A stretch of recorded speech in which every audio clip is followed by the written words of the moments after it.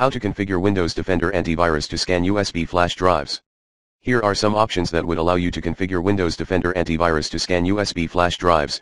1. Go to hkey_local_machine/software/policies/Microsoft/Windows Defender under Registry Editor. Create a new key, scan, under Windows Defender. Create a disable removable drive scanning DWORD, 32-bit, value, set 0 to it. Restart your Windows 10 PC and scan your removable drives. 2.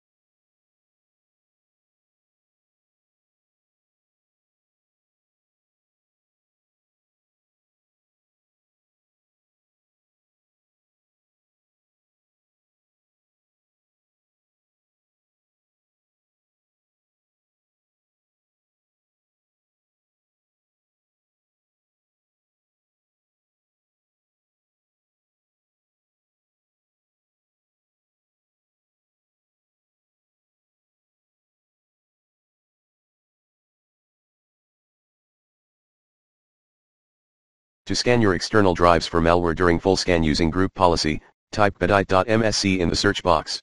Go to Computer Configuration Administrative Templates Windows Components Windows Defender Scan. Open up then Enable Scan Removable Drives. 3. Run Set Preference Disable Removable Drives.